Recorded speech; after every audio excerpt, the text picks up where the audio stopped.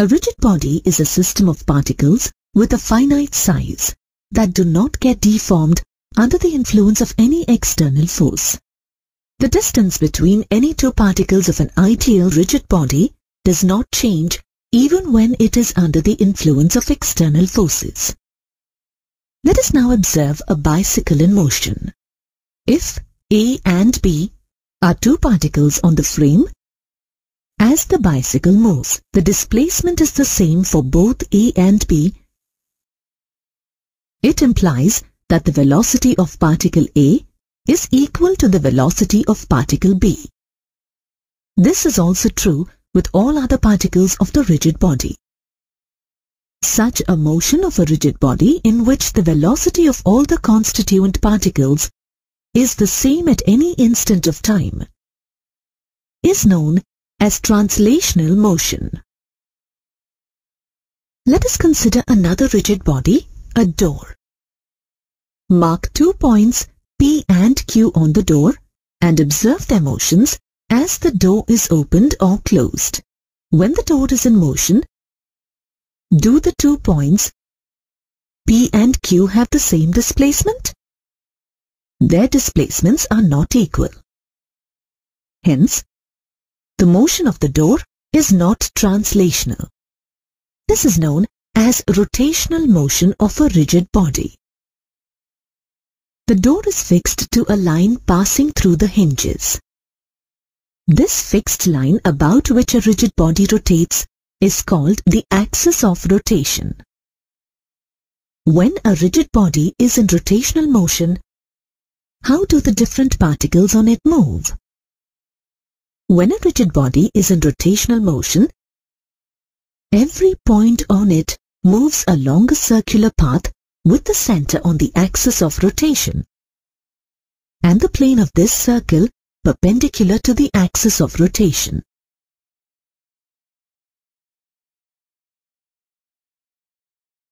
The rotating blades of a fan, the steering wheel of a car, and the Earth's rotation are some examples of rigid bodies in pure rotational motion. In all these examples, the axis of rotation is fixed and the rigid body rotates about it. Now, watch a spinning top. How does the motion of the top differ from that of the rotating bodies shown earlier? Here, the top is rotating about an axis. This axis of rotation of the top is not fixed, but rotates about a vertical line passing through its point of contact with the ground. This rotating axis forms an inverted cone, and this type of motion is known as precession. Even the motion of a grinding stone is of this nature. The axis of the grinding stone rotates about a vertical line that is normal to the base of the lower part of the grinding stone. In these examples, even though the axis of rotation is not fixed, the point of contact of the body with the ground is fixed. Observe the motion of the rolling wheel of a bicycle. The motion of any rolling body is a combination of rotational and translational motions. If a rigid body is fixed to an axis or a point, its motion is pure rotational motion. If the rigid body is free, it can have pure translational motion, or a combination of translational and rotational motion. Let us consider a system of n particles with masses m1, m2, mi, mn, and the positions of these particles represented by x1, y1, z1, x2, y2, z2, xi, yi, zi, xn, yn, zn. The center of mass of a given system of n particles is a point in space. If the center of mass C is represented by the coordinates x, y and z, then x is equal to sigma mi xi by sigma mi, which is equal to sigma mi xi by m. Equation 1. Y is equal to sigma mi yi by sigma mi, which is equal to sigma mi yi by m. Equation 2. Z is equal to sigma mi zi by sigma mi, which is equal to sigma mi zi by m. Let this be equation 3, where m is equal to sigma mi is the total mass of the system.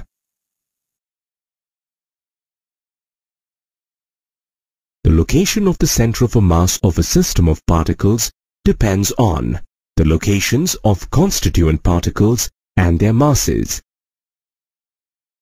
For example, consider two identical particles, each of mass 2 kg, located at points P of 2, 0, 0 and Q of 8, 0, 0.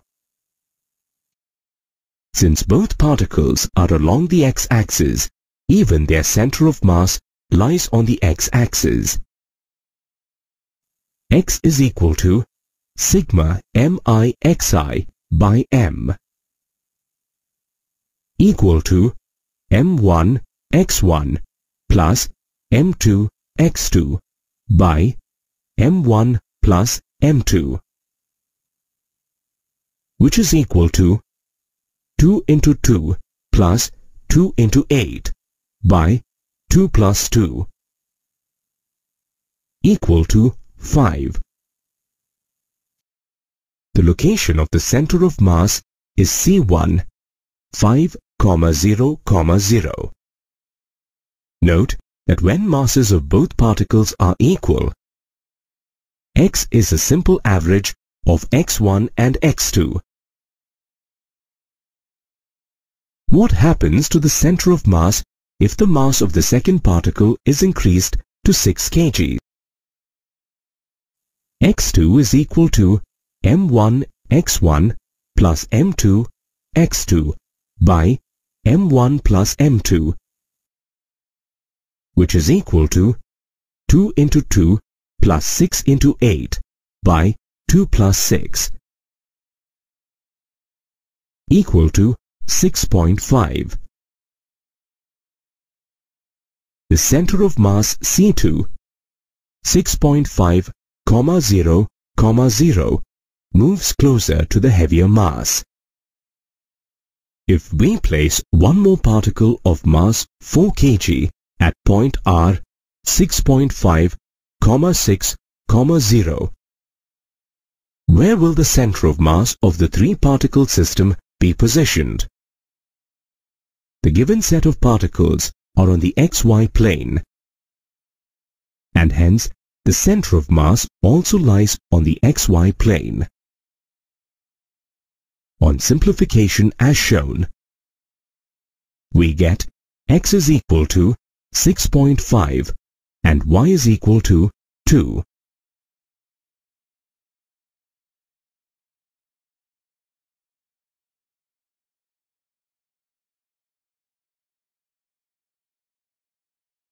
The position of the center of mass is C3, 6.5, 2, 0. On observing the above cases, we can regard the center of mass of a system of particles as the mass-weighted average location of the constituent particles. In vector notation, the position of the center of mass of a given system of particles is given by R is equal to sigma mi Ri by m, where Ri is equal to xi into I plus yi into j plus zi into k is the position vector of the ith particle, and R is equal to xi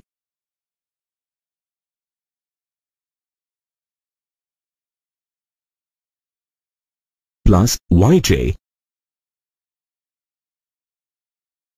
plus zk is the position vector of the center of mass.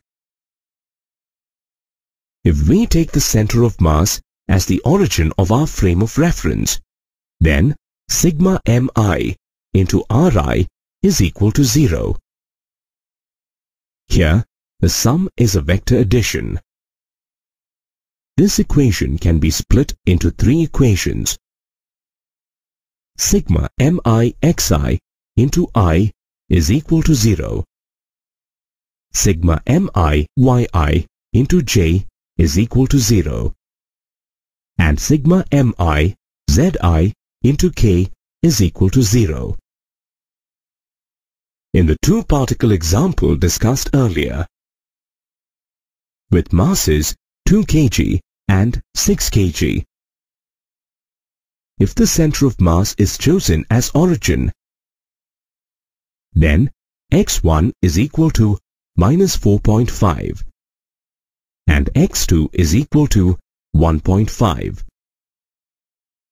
Sigma mi xi into I is equal to m1 into minus x1 plus m2 into x2, which is equal to 2 into minus 4.5 plus 6 into 1.5, which is equal to 0. When we deal with rigid bodies of continuous distribution of matter, we need to replace the summation symbol sigma in equations 1, 2, and 3 with an integral symbol. The coordinates of the center of mass of a continuous mass distribution is denoted by x is equal to 1 by m integral of x dm. Y is equal to 1 by m integral of y dm. Z is equal to 1 by m integral of z dm, where m is the total mass of the body.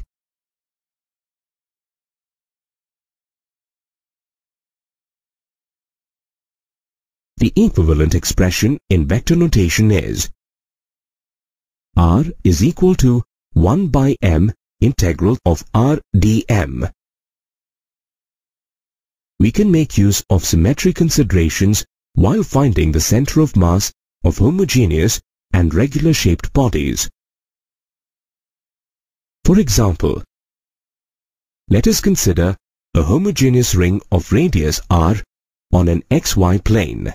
Let us position the origin at the geometric center of the ring. If we consider a small element of mass dm in one direction, because of reflection symmetry, there is an identical element of mass dm in the opposite direction. If the coordinates of the first element are x, y, then the coordinates of the other element will be minus x, minus y. When all these elements are added, we get integral of x dm is equal to 0 and integral of y dm is equal to 0. This happens only if the center of mass of the ring coincides with its geometric center. Based on similar symmetry considerations, we can prove that the center of mass of a thin rod, uniform disk, uniform sphere, and other such regular bodies lies at their geometric center. Let us consider a system of n particles, with its total mass constant with respect to time. Now, consider particle I from the system. In the graph, its position is marked by vector Ri, and the center of mass of the given system of particles is denoted as R. Then, R is equal to sigma MIRI by M. MR is equal to sigma MIRI, which is equal to M1 R1 plus M2 R2 plus M3 R3 and so on, plus Mn Rn. On differentiating both sides of the expression with respect to time, we get mdr by dt is equal to m1 into dr1 by dt plus m2 into dr2 by dt plus m3 into dr3 by dt and so on, plus mn into drn by dt. mv is equal to m1 v1 plus m2 v2 plus m3 v3 and so on, plus mn vn, which is equal to sigma mi vi. Let this be equation 1, where v is the velocity of the center of mass and vi represents the velocity of the ith particle. Let us discuss with an example. Consider a body A of mass 0.3 kg is dropped from a certain height. At the same time, another body of mass 0.1 kg is thrown up vertically from the ground with an initial velocity of 10 meters per second. Find the initial velocity of the center of mass of the system of these particles.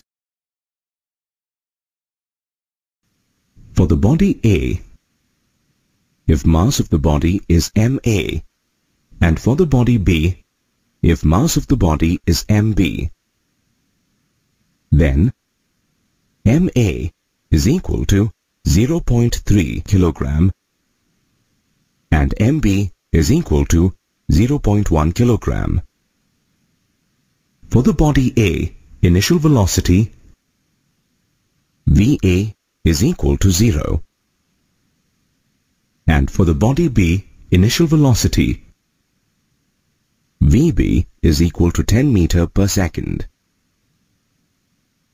Mass of the system of two particles m is equal to ma plus mb. That is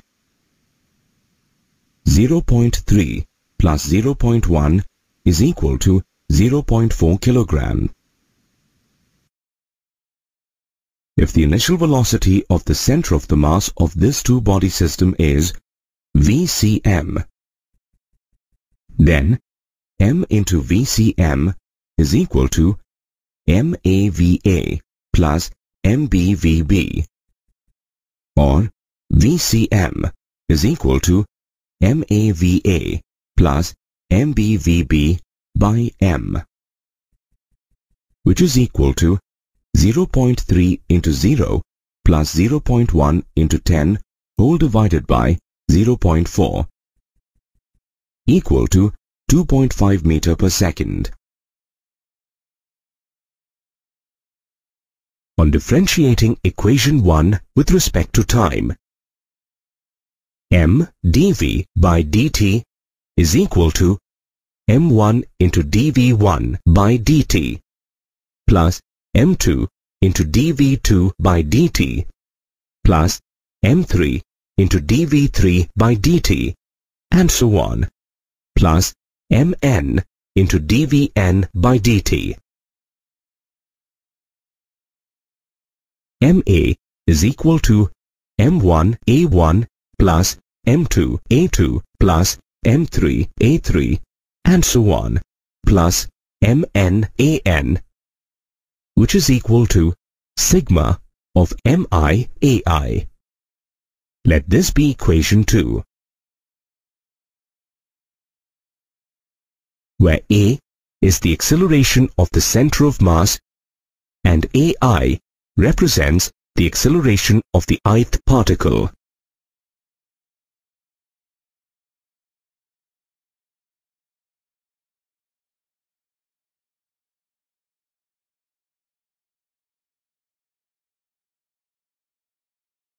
Now, let us find the acceleration of the center of mass of the system of two bodies discussed in the earlier example. We will also describe the motion of the center of mass.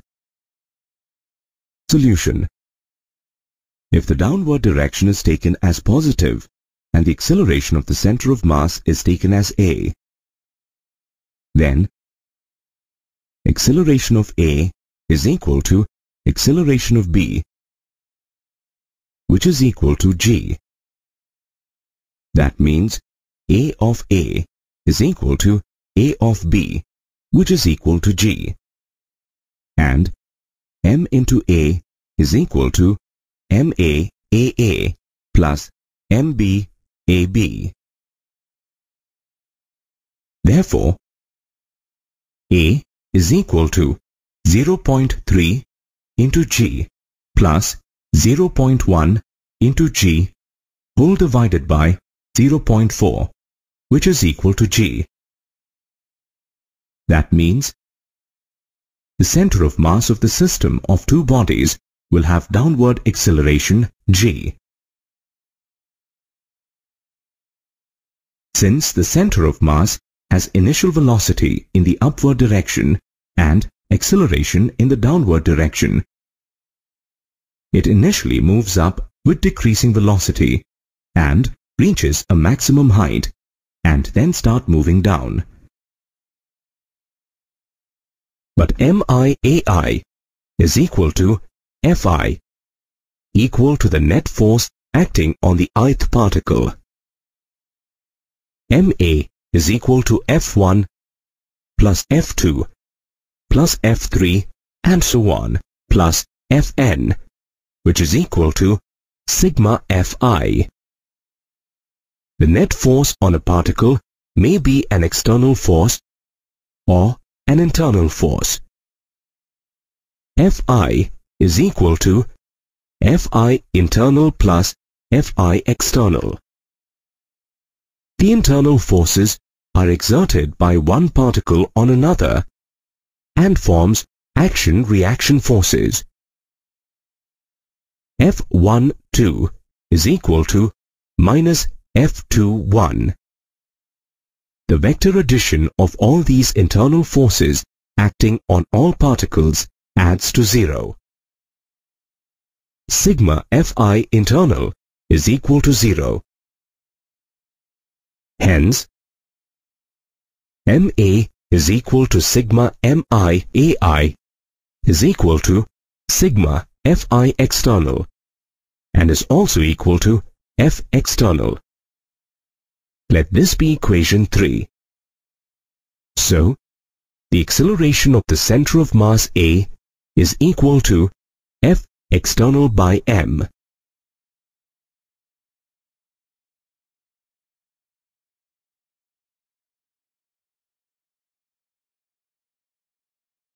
What is the physical meaning of this equation? Ma is equal to sigma miai is equal to sigma Fi external and is also equal to F external. 1. The motion of the center of mass of a system of particles is independent of the internal forces. 2. the center of mass moves as if the whole mass of the system is concentrated at it and the external force is acting on it. 3. These conclusions are true for any system, a rigid body or a group of particles. When a spinner bowls, the ball may have a complicated rotational and translational motion, but the center of mass of the ball will have only translational motion. A gymnast performing an event on a pole will have a complicated motion, but his center of mass moves along a parabolic path. What about the linear momentum of the system of particles? We know that mv is equal to m1 v1 plus m2 v2 plus m3 v3 and so on plus mn vn, which is equal to sigma mi vi, as pi is equal to mi vi. mv is equal to p1 plus p2 plus p3 and so on plus pn, which is equal to sigma pi. But for a system of n particles, the linear momentum p of the system of particles is p is equal to p1 plus p2 plus p3 and so on plus pn, which is equal to sigma pi. Hence, P is equal to mv. Let this be equation 4. The total momentum of the system of particles is equal to the product of the total mass of the system and the velocity of the center of mass. P is identical to the linear momentum of the center of mass of the system of particles. On differentiating equation 4 with respect to time, dp by dt is equal to mdv by dt, which is equal to ma equal to F external. F external is equal to dp by dt. This is Newton's second law of motion applicable to the system of particles.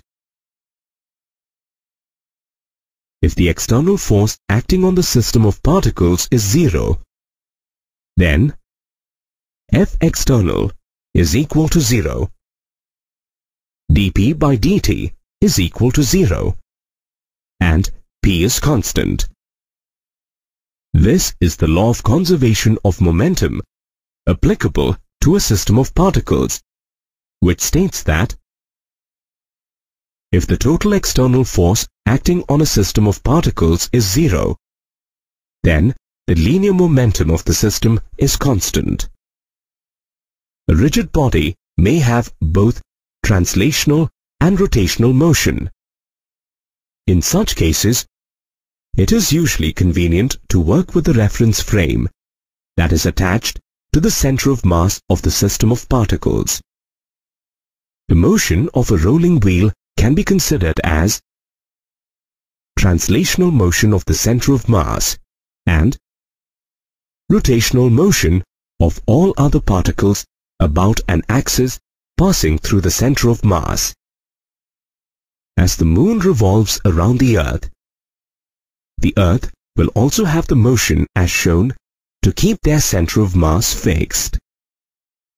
When the motion of this system is influenced by the sun's attraction, the center of mass of this system will have pure translational motion.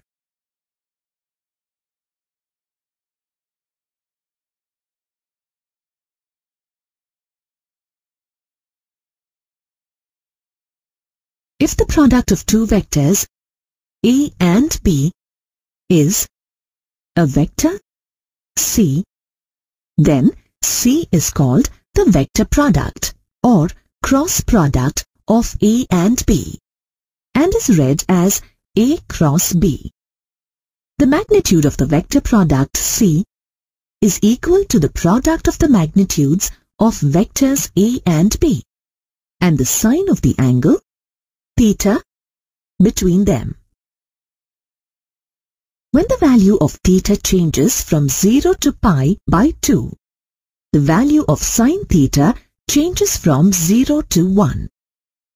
And hence, the magnitude of a cross product changes from 0 to AB.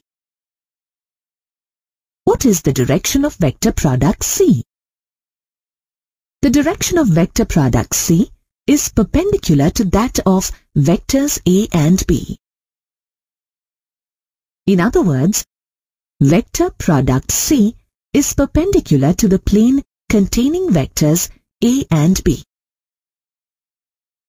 There are two simple rules to determine the direction of a vector product, namely the right-handed screw rule and the right-hand rule.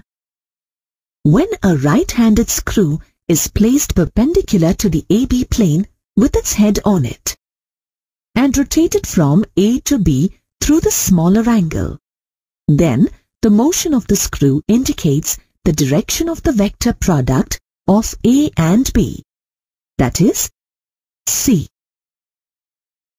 The other rule is the right-hand rule. Stretch the right-hand palm as shown and place a long vector A perpendicular to the AB plane. If the fingers can curl from A to B through the smaller angle, then the direction of the thumb indicates the direction of the vector product of A and B. Now let us study some properties of vector products. The vector product of two vectors is not commutative. That is, A cross B is not equal to B cross A. Although the magnitudes of A cross B and B cross A are equal.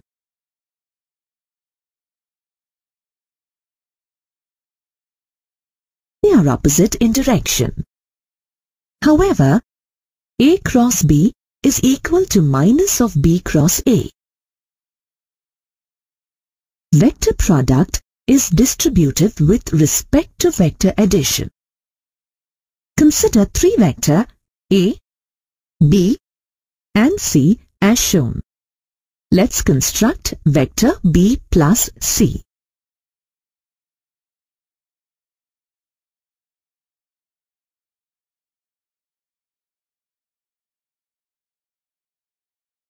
And draw the vector product A cross B plus C. Next, let's draw the vector product A cross B and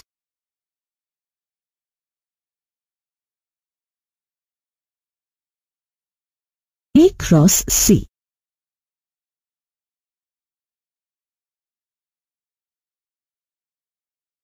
Then draw a vector A cross B plus A cross C.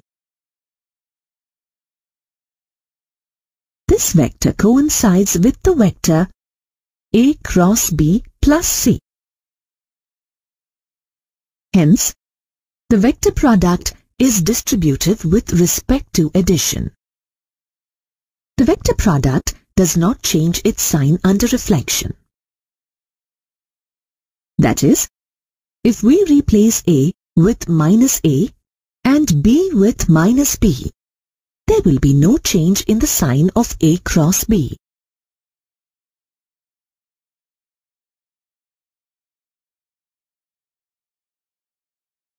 What is the vector product of two identical vectors, say A and A? It is equal to 0 because for theta is equal to 0, sin theta is equal to 0. If we consider unit vectors I, j and k along the three given axes, then I cross I is equal to 0. Similarly, j cross j and k cross k are also equal to 0. The vector product of I and j is equal to the product of the magnitudes of I and j and the sine of the angle between them, which is 90 degrees. The magnitude of I cross j is equal to 1, since sine 90 is 1. The direction of the vector product I cross j is along the positive z-axis. Therefore, I cross j is equal to k. Similarly, we can prove the relationship between other unit vectors and their vector products. That is, j cross k is equal to I. K cross I is equal to j. J cross I is equal to minus k.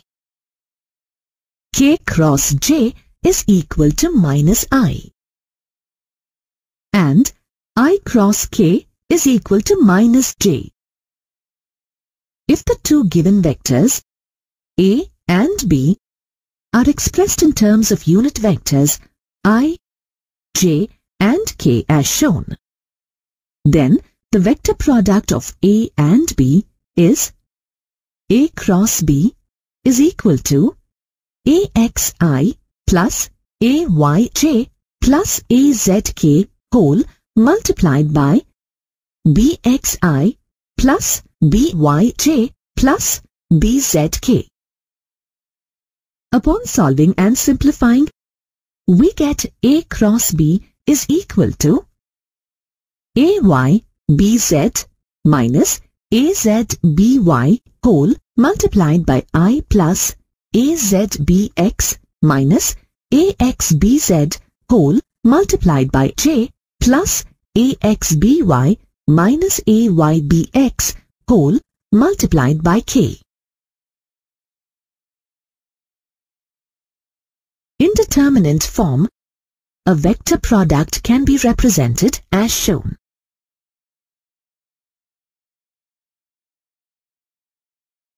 Consider a rigid body in pure rotational motion about a fixed axis. As you have already studied, each particle of the rotating rigid body executes uniform circular motion.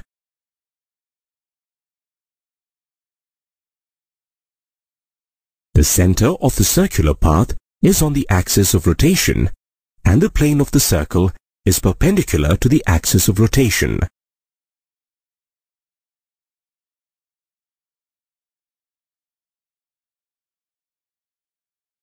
Observe a particle at P in the rigid body, that is, at a perpendicular distance r from the axis of rotation.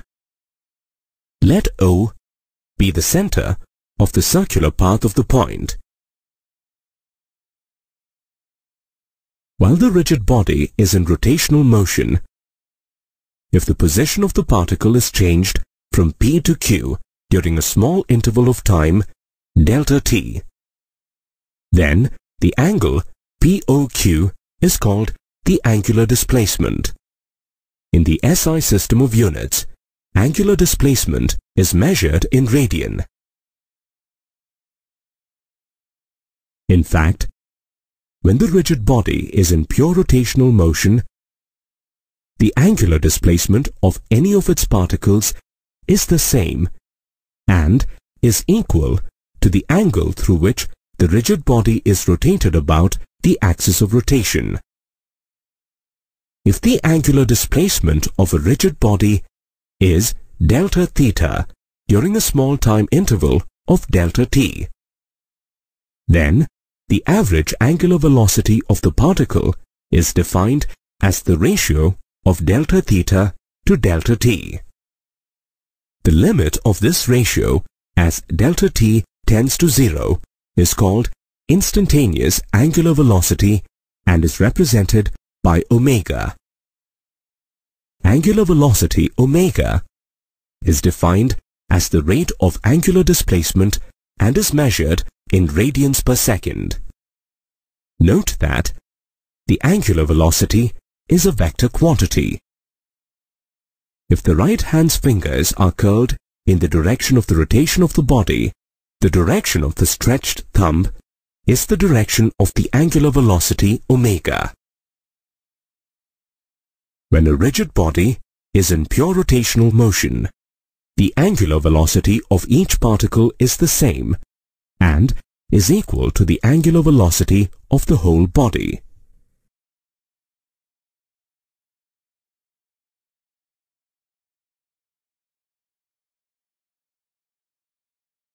If the angular velocity of a rigid body changes with time, it is said to be moving with angular acceleration. The rate of change of angular velocity is defined as angular acceleration, alpha. Alpha is equal to d omega by dt. In the SI system, it is measured in radians per second squared. This is also a vector quantity and its direction is along the vector d omega, which represents the change in angular velocity. Now, let us consider an example. When switched on, a fan attains its maximum angular speed of 30 radians per second in 12 seconds. When switched off, it takes 120 seconds to come to rest. What is the angular acceleration of the fan in both cases? In the case of increasing angular velocity, we get the angular acceleration alpha 1 is equal to 2.5 radians per second squared. In this case, both angular velocity and angular acceleration are in the same direction. In the case of decreasing angular velocity, alpha 2 is equal to minus 0.25 radians per second squared. Here, the direction of angular acceleration is opposite to that of the direction of angular velocity.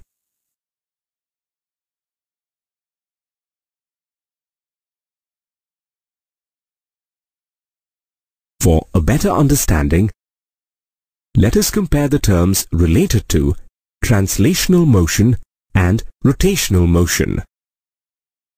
Observe a rigid body rotating about a fixed axis with an angular speed omega.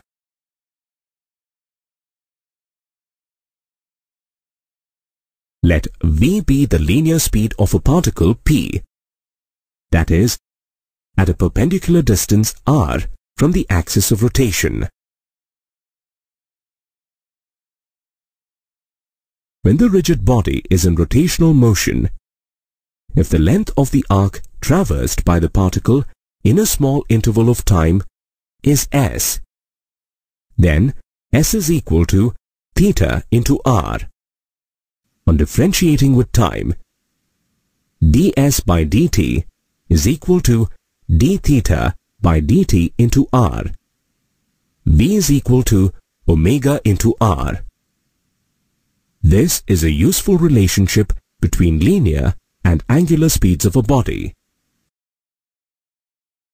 In vector notation, we can represent the relationship between linear velocity v and angular velocity omega as v is equal to omega cross r. This is applicable to a rigid body rotating about a fixed axis, as well as to a rigid body rotating about a fixed point.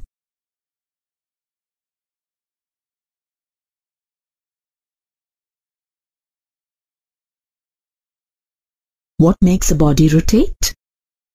For example, what makes a door rotate?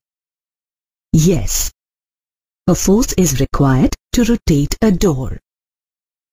Will any type of force be able to rotate the door? If the force acting on the door is parallel to the axis of rotation, it will not be able to rotate the door. There will be no rotation if the line of action of the force intersects the axis of rotation. Now, consider a wrench used to loosen a bolt. Compare the turning effect of the force when it is applied at different points from the point of rotation. The turning effect of the force is more when it is applied at a farther distance. Compare the turning effect of the force when it is applied at different angles. The turning effect is maximum if the force applied is perpendicular. The turning effect of a force is called torque or moment of force. As seen earlier, torque depends on the applied force, where it is applied, and how it is applied. Now let us define the torque of a force. If a force F is acting on a particle located at R, then the torque acting on the particle about the origin is a vector defined as R cross F and is denoted by the Greek alphabet tau. Now let us try to understand what torque is. Torque is a vector and its magnitude is expressed as tau is equal to Rf sine theta, where theta is the angle between R and F.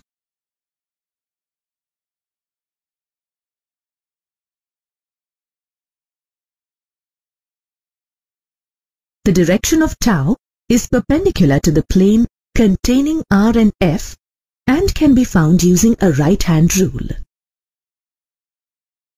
If either the direction of R or the direction of F is reversed, the direction of tau is reversed. If the direction of both R and F is reversed, there will be no change in the direction of tau.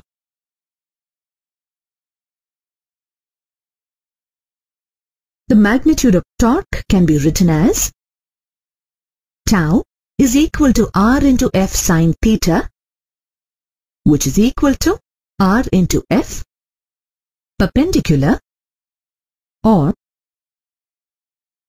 tau is equal to R sine theta into F, which is equal to R perpendicular F.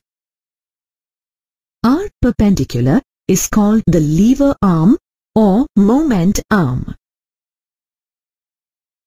Note that the torque defined here is about a specific point, usually called origin. The torque of the same force about a different origin is different. Hence, identifying the origin is very important. Torque can be zero if the magnitude of the force is zero, or if the line of action of the force passes through the origin.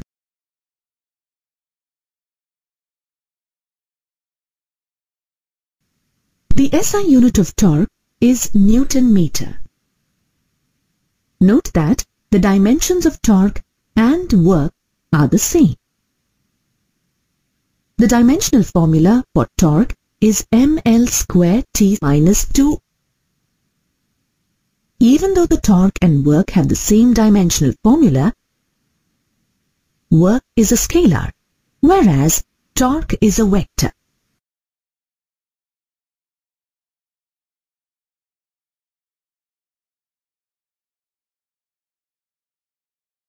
Now, let us study angular momentum. If R represents the position vector of a particle of mass m and linear momentum p, then the angular momentum of the particle about the origin is defined as the cross product of R and p. The magnitude of angular momentum of the particle L is equal to Rp sine theta, which can also be written as is equal to Rp perpendicular or R perpendicular P. L is 0 when R is equal to 0, or when P is equal to 0, or when theta is equal to 0. The SI unit of angular momentum is kilogram meter square per second. We can find a useful relationship between torque and angular momentum. We have L is equal to R cross P. On differentiating both sides with time, dL by dt is equal to d by dt of R cross P, which is equal to dr by dt cross P plus R cross dP by dt. On simplification, tau is equal to dL by dt.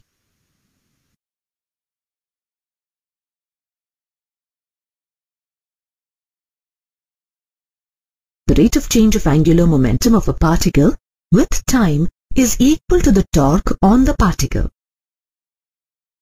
Now, we can extend the concepts for a system of n particles.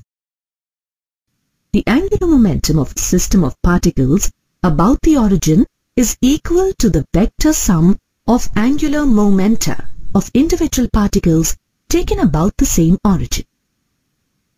This implies that L is equal to sigma Li, which is equal to sigma Ri cross Pi. On differentiating both sides of the expression with time and simplifying, we get dL by dt is equal to sigma tau I, where tau I is the torque on the ith particle of the system of particles.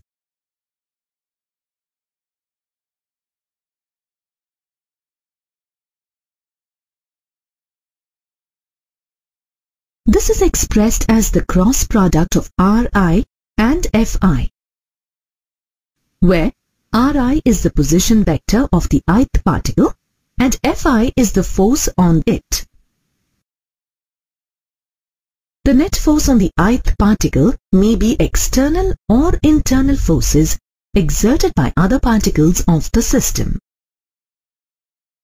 Thus, we categorize the total torque on the ith particle as the sum of torques due to external forces tau I external and torques due to internal forces tau I internal.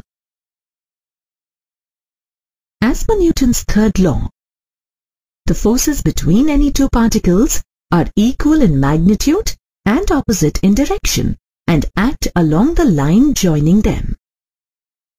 Due to this, the total torque due to internal forces, which is sigma tau I internal, becomes 0. The total torque on a system of particles is the sum of the external torques acting on the system. This implies that the rate of total angular momentum of a system of particles about the origin is equal to the sum of the external torques acting on the system taken about the same point. In many cases, we may have to calculate the torque on a particle about an axis. If AB is an axis passing through the origin, torque about the origin O, tau is equal to R cross F.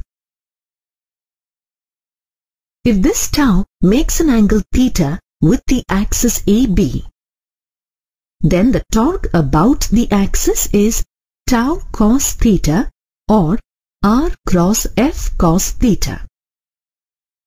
Now consider a rigid body rotating about a fixed axis. If the external torque on the system of particles is 0, then dL by dt is 0. This implies that the angular momentum L of the system is constant. The angular momentum of a rigid body is constant if the external torque acting on the body is 0 This is known as the law of conservation of angular momentum.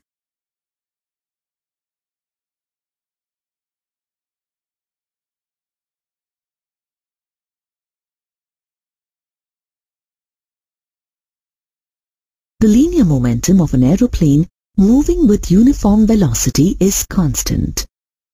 Similarly, the angular momentum of the Earth about its axis of rotation is also constant. If the linear momentum and angular momentum of a rigid body do not change with time, it is said to be in mechanical equilibrium.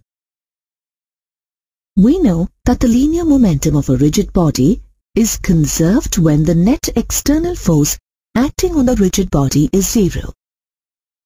That means an aeroplane moves with constant momentum if the resultant of all the four forces, weight, lift, drag and thrust acting on it is zero. In such a case, the plane is said to be in translational equilibrium. A body is in translational equilibrium if the net external force acting on it is zero. Similarly, the angular momentum of the rotating Earth is constant because the net external torque acting on it is zero. We say that the Earth is in rotational equilibrium. This means if the vector sum of all the torques acting on a rigid body is equal to zero, then it is said to be in rotational equilibrium. Using this understanding, we can list the conditions for a rigid body to be in mechanical equilibrium. A rigid body is said to be in mechanical equilibrium when the net external force and the net external torque acting on it is zero. That means a rigid body is in mechanical equilibrium if sigma Fi is equal to 0 and sigma tau I is equal to 0.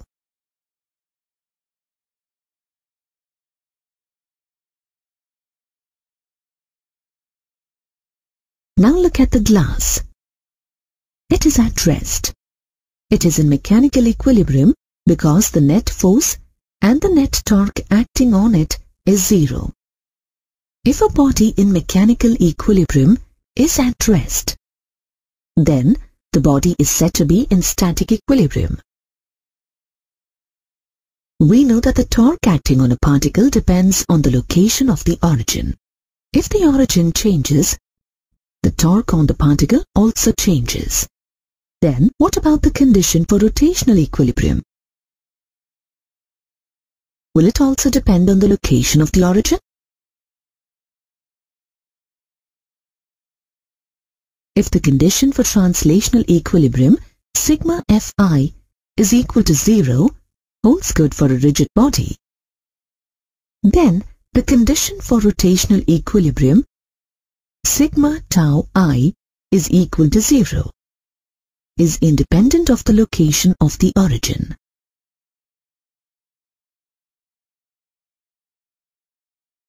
For example, the ladder shown here is in static equilibrium. This means sigma Fi is equal to 0 and sigma tau I is equal to 0. There are 5 forces acting on the ladder. F1 and F2 are the frictional forces. R1 and R2 are the 2 normal reaction forces. And W1 is the weight of the body. As the ladder is in static equilibrium, the vector addition of all these forces must be equal to 0. As the condition for translational equilibrium holds good in this case, we can calculate the torques about point A or about point B or about any other point to compute sigma tau I and to equate it to 0. Note that the equations sigma Fi is equal to 0 and sigma tau I is equal to 0 are in vector notation. Each of these equations is equivalent to 3 scalar equations. In scalar notation, equation sigma fi is equal to 0 can be written as 3 independent equations. Sigma fx I is equal to 0. Sigma fy I is equal to 0. And sigma fz I is equal to 0. And the equation sigma tau I is equal to 0 can also be written as 3 independent equations in scalar notation as sigma tau x I is equal to 0. Sigma tau y I is equal to 0. And sigma tau z I is equal to 0.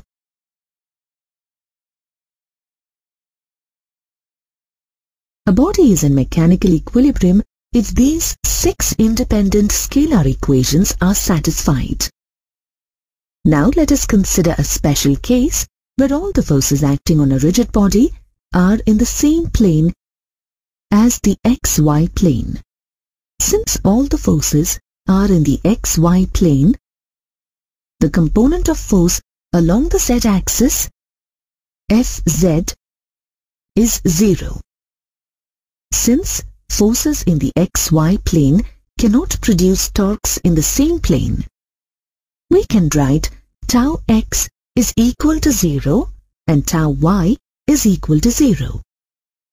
In such cases, we need not consider all the 6 equations discussed above to find out whether a rigid body is in mechanical equilibrium. Instead, the body will be in mechanical equilibrium if the following 3 equations are true. Sigma fx I is equal to 0. Sigma fyi is equal to 0. And sigma tau z I is equal to 0.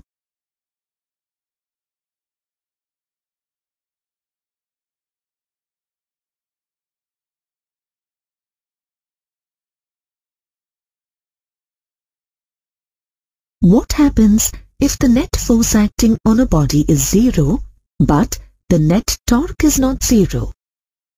In such cases, the body is said to be in translational equilibrium, but not in rotational equilibrium. The body exhibits pure rotational motion. If 2 equal forces act on a body in opposite directions, the net force is 0. But if they act at different points, they can produce torque, as in the case of a couple. 2 parallel forces that are equal in magnitude and opposite in direction, acting on a rigid body with a different line of action, forms a couple. For example, a couple is needed to rotate a steering wheel, or to open a tap, or to make a carom striker rotate. Moment of couple tau is equal to r cross f, where r is the perpendicular distance between the 2 forces. Let us consider a lever placed on a pivot. Let the effort F1 and load F2 be the 2 forces acting on the lever perpendicularly in the downward direction, and R be the force exerted by the pivot in the upward direction.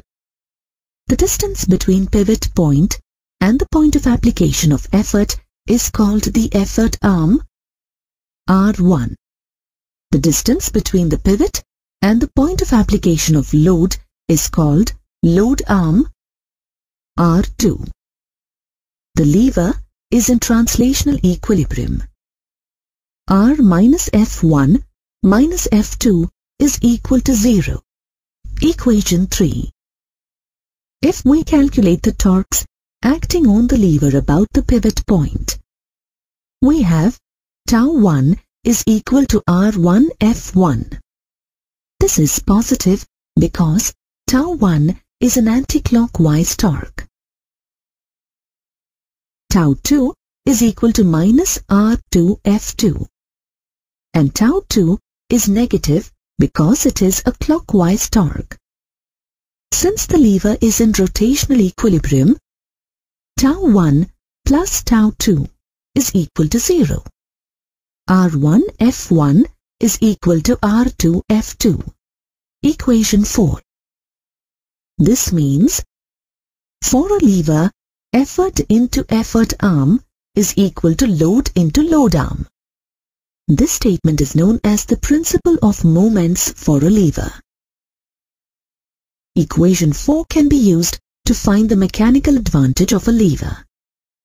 Mechanical advantage is equal to effort arm by load arm.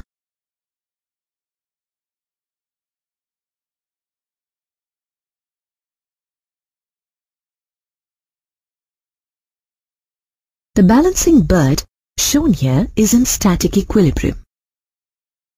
That means net force and net torque acting on it must be 0.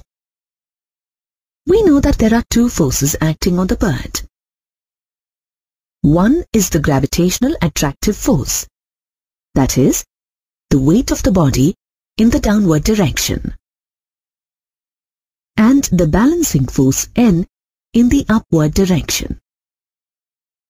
Since the bird is in static equilibrium, these two forces must be equal in magnitude, opposite in direction, and must act along the same line.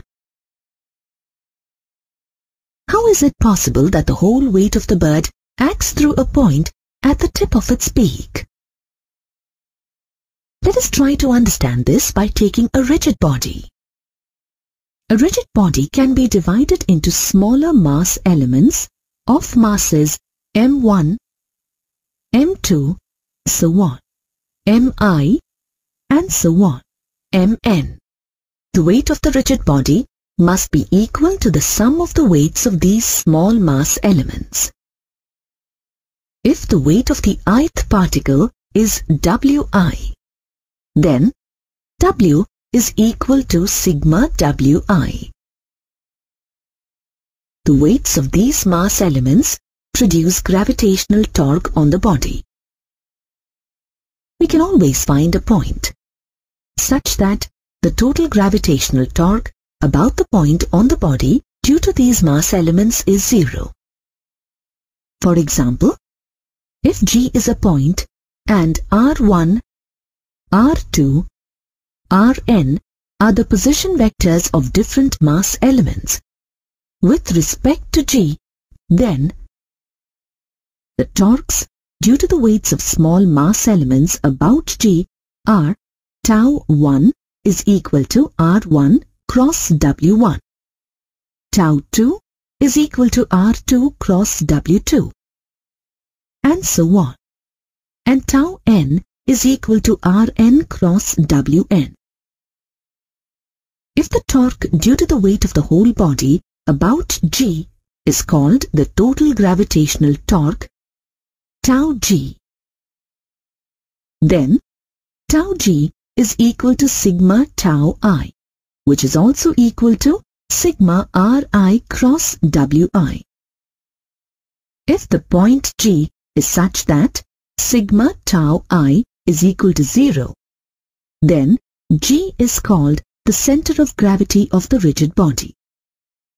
The center of gravity of a rigid body is defined as that point where the total gravitational torque on the body is 0. The weight of a rigid body is the sum of all these small weights and acts through its center of gravity. When torque is calculated about the center of gravity, weights of some mass elements produce clockwise torque and of others produce anti-clockwise torque, making the net turning effect is 0. Hence, the weight of a rigid body can't produce any net torque about its center of gravity.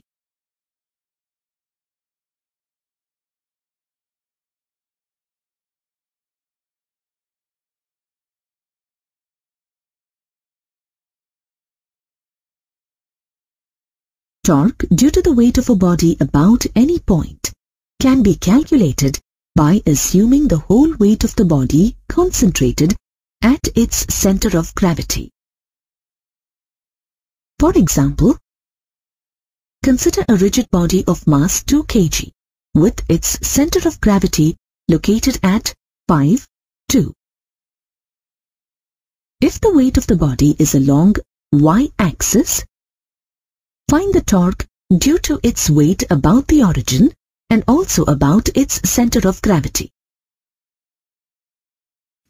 The weight of the body W is equal to mg, is equal to 2 into 9.8 is equal to 19.6 Newton.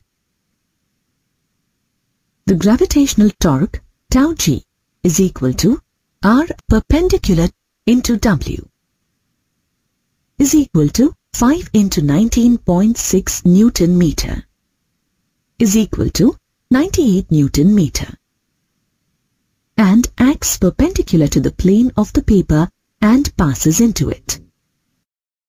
As the weight of the body acts through its center of gravity, torque due to weight of the body about its center of gravity is 0. We can balance this rigid body by applying an upward force equal to its weight and passing through its center of gravity. The bird shown earlier is designed in such a way that its center of gravity is located at the tip of its beak. Hence, we are able to balance the bird by applying an upward force at the tip of its beak. How are the two terms, center of gravity and center of mass, different?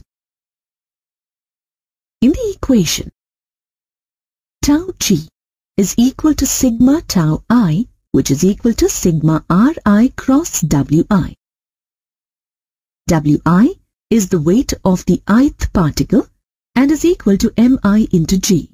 Then, tau g is equal to sigma Ri cross mig, if g is same for all particles. Then, tau g is equal to sigma mi cross g.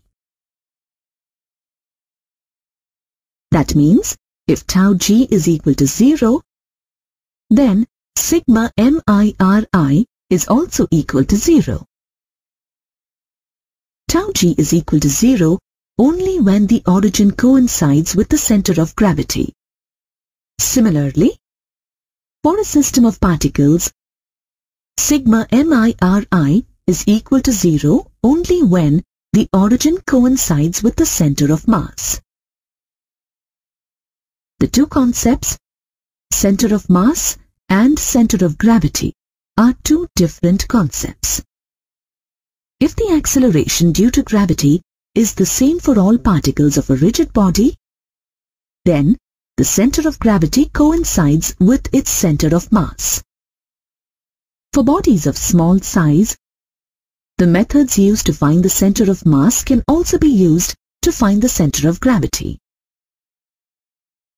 We have another useful method to find the center of gravity of a rigid body of uniform thickness. Take the body and mark 3 points A, B and C at 3 positions as shown. Suspend the body from A and draw a vertical line AA1 as shown.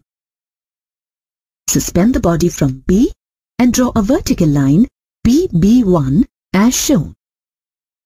Suspend the body from C and draw a vertical line CC1 as shown.